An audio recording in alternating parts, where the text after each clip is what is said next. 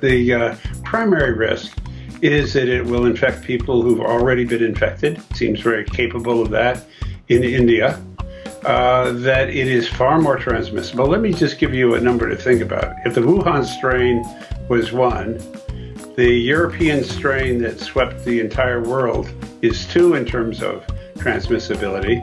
The virus that displaced that in the UK, called Alpha, is 4 on the scale, and this is probably 8. So 8 times more infectious. That's really dangerous.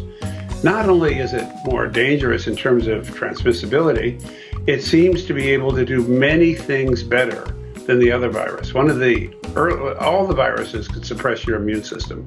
They're masters of disguise, deception, masquerades. These are very clever viruses.